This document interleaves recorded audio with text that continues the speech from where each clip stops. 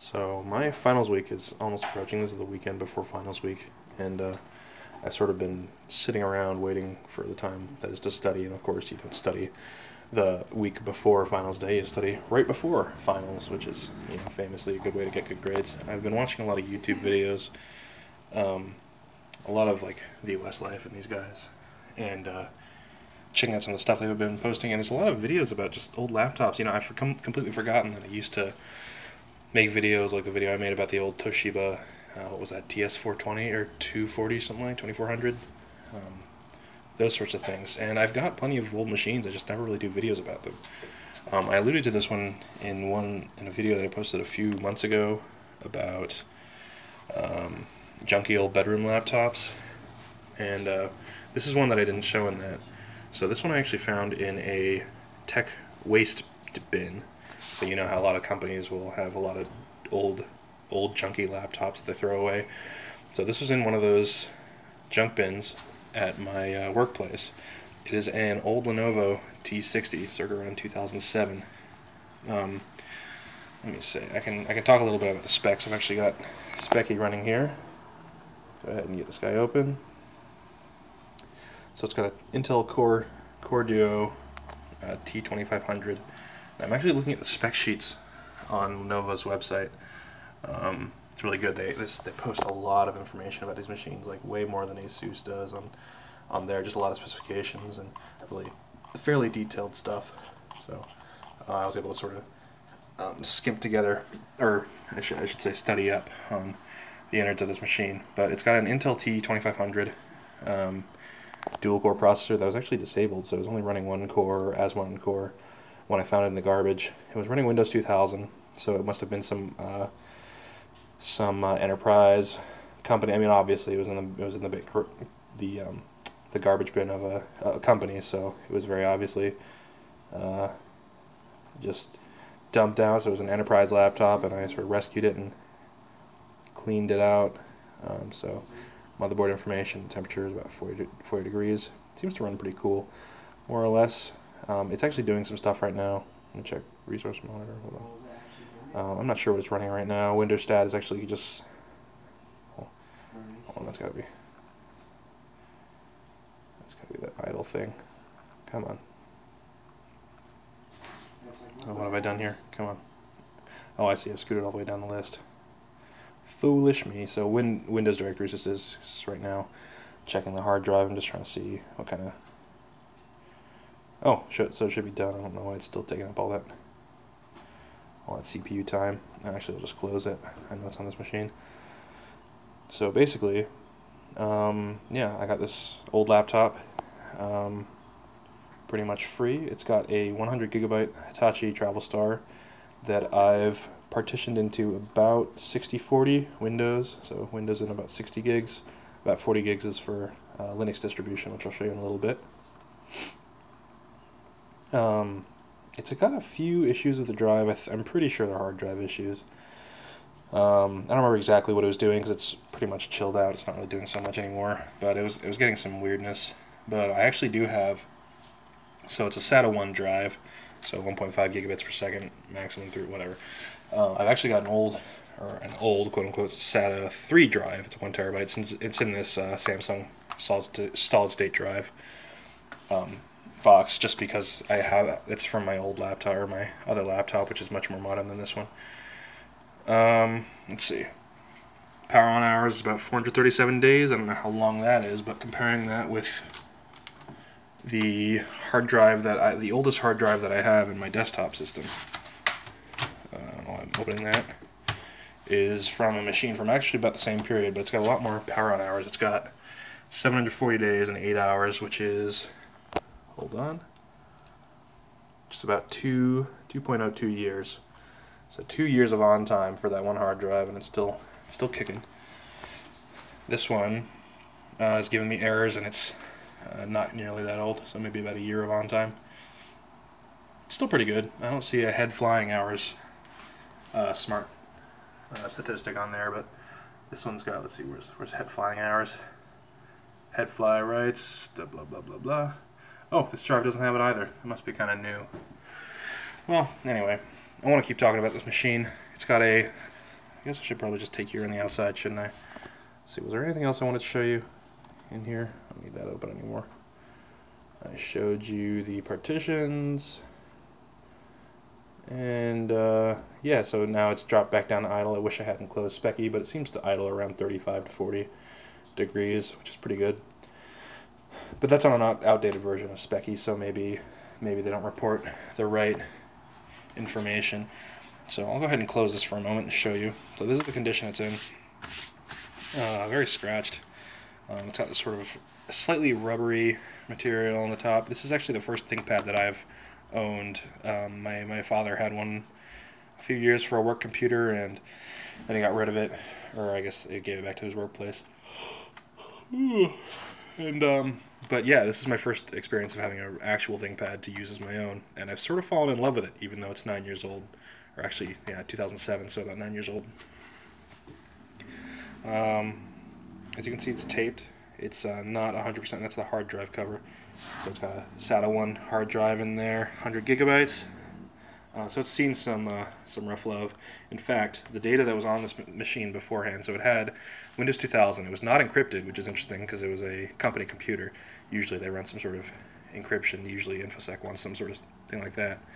But oh, it's sleeping, so it won't open. It's got a optical drive. Let's see, CD rewritable and DVD-ROM, so you can watch DVDs on this. I was actually trying to. I've been ripping a lot of DVDs that we had in my house. So right now I'm going through Blue Planet and just using that as backups, or creating backups of those. But it's actually a little bit slow on this one, so it's not really much of a point. As you can see, oh my goodness, excuse me. On the surface, there's a lot of scratches. I think that a lot of these came out of the dumpster because it was just sort of tossed in with a bunch of sharp stuff. So it's a little bit scratched, but it's a ThinkPad, so it'll last. It'll survive. 2 USB 2 things there. Those are a little bit spotty. They don't always work. And a battery. Now the hinge on this guy for the lid is fine, but the battery, it looks like it was maybe dropped or something. So the battery's a little bit loose and cracked there next to the power adapter. And this is a pretty standard Lenovo 20-volt barrel type adapter. I believe it's 20 volts at least. And for the CPU cooler, there is intake on the back and out blowing out on the right, which is actually the left side, I should say. Oh, I didn't mention the graphics in this at all. This has a ATI Radeon Mobility, let's see, X1400. So that's actually kind of capable, 128 megabytes. So there's the blowout from the CPU cooler, VGA out, monitor, or sorry, not monitor, modem, Ethernet. I think that's 10100. I'm not sure. That's a little. No, those are just activity lights for the Ethernet, of course. Microphone in, audio out. The audio out is pretty good quality, actually. Just from listening with my ears. Please zoom, or please focus. There we go. So there is another USB 2. I believe it's USB 2. Maybe it's USB 1. 2007. It should be 2. So and also a PCMCIA slot, of course, just for good old redundancy. We've actually got an IR emitter on the front there, and a hard switch for your Wi-Fi adapter. Now, I also want to show you that this has got, let's see, it's got a sticker for Windows Home Premium, or let's see, I think it's probably Home Premium, no, it's Professional. It's Lenovo's flavor of XP Professional. And then there's all kinds of numbers on the bottom here that I don't necessarily want you to see. But let's see, I'm going to turn this over. Oh, Windows, designed for Windows XP, blah, blah, blah. Yeah, 2007, 20 volts, 4.5 amps, blah, blah, blah, blah, blah. So, I guess I don't need to show you those numbers, whatever, it doesn't matter. I'm not using XP on this thing anyway, I'm using 7 Ultimate, 32-bit. So, that's it. Let me pop this guy back open. I will log back in.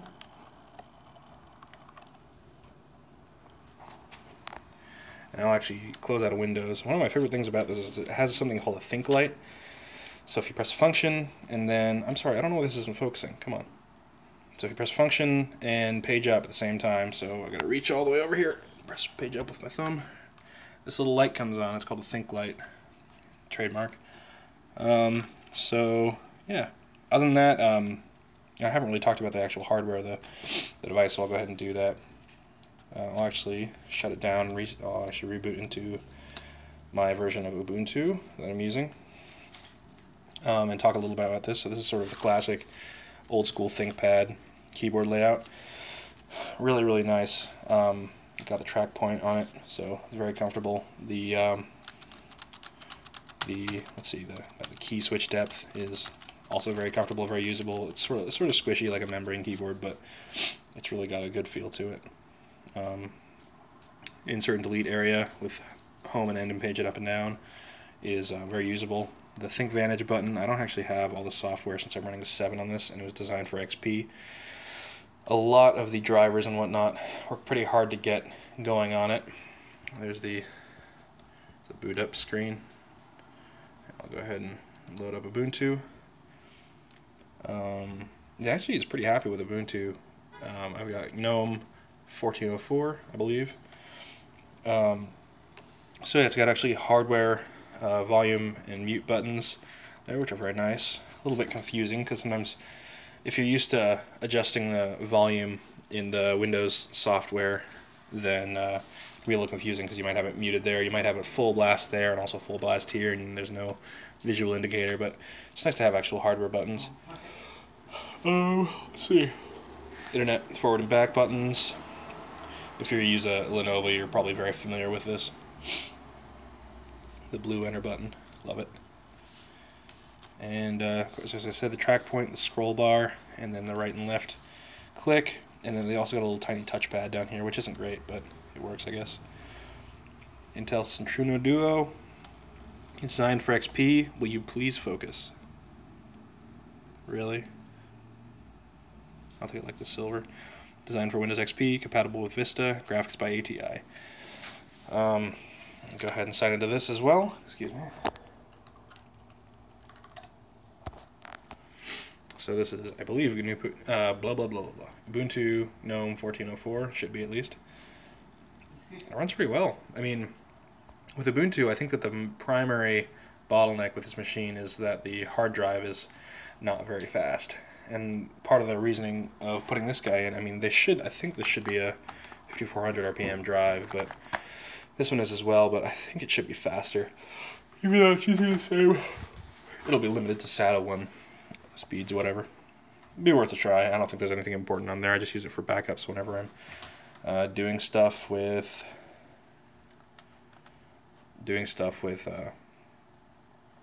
backups or anything like that. So yeah, I guess I'm not sure really what I should show you. This graphics acceleration for all the fancy pretty parts of GNOME are actually quite good. So I'll open Chrome up and nope, not what I wanted. Well, actually I could open up System Monitor as well, give you a view at that. What else should I get? So the super key sort of does this with a display if you haven't used Ubuntu GNOME before. And when you have multiple things open, it's sort of like this view in Windows 8 or Windows 10 even. So, and sort of like the Unix style, Mac OS X style view, except it's mapped with a super button, which is a little bit tough to get used to, but that button, there we go. That button shares purpose, which is search, or I should say, that button shares functionality with the search. So if you just start typing in, as you saw me do that with when I accidentally pressed N, it'll start searching for things on your computer. So yeah, a little bit choppy, but I actually probably shouldn't have opened up Chrome because Chrome tends to sort of blast your hardware as much as it can. But yeah, there you go. Memory and swap history. Swap hasn't been touched yet, and there are 2 gigs of RAM on this machine. I really have just sort of bummed out with telling you the specs of this machine. I apologize. But yeah, so some Windows things still work. So Windows Desktop or Super Desktop brings you down to the desktop, and pressing it again brings it back. It's very usable, honestly. It's got let's see, if you use super and left, it should snap it to the left and right and up and blah blah blah. So it's very usable, very friendly for Windows users who want to get into Linux. I recommend it. It's also visually appealing, and if you're running old hardware, it still runs pretty well. I don't have much better of a thing to show you, but you can see graphs for both CPU cores and memory. You can just see it tailing off there, but yeah, it's holding steady at about 40% of 2 gigs, which is 800 megabytes. Oh my god, it's yawn central up here. I hope you're not yawning as well. So that's that, and I'm testing out a new editing suite called Kdenlive, and it's on Windows and Linux, and maybe also OS X. I'm not sure. Or no, maybe Lightbooth or Lightbox or whatever that other one was on there. But this is directly in the built-in repositories, so you can just sudo apt-get Kdenlive. I think should just work like that. Maybe you need a new client or something like that, but it works. And I've actually got this thing where if you press tilde on the keyboard, it brings you down a terminal. And you can just sudo, sudo su, and then put in your password, and then you got root access just by pressing tilde, and it's very smooth, and it's actually got transparency on there, so you can see behind what you're working on behind there. So it's actually pretty darn handy. Yeah. So I haven't tried Ubuntu 16 yet. I've seen some funny reports from, I believe, was it UXW Bill or was it the US? I don't remember. One of these guys was making a very saucy video about Ubuntu 16 kind of sucking. But yeah, so that is an old Lenovo T60 that I found in the trash. That is very happy running Windows, very happy running Linux, or I should say Ubuntu. I actually ran Windows 10 on this for a little while. I went ahead and tried to do the update offer that's still going on. That'll be going bad in July. For upgrading Windows 7 to Windows 10, and I just gave it a shot, see if it would work, after making a backup onto that old iOmega drive that I've also made videos about in the past.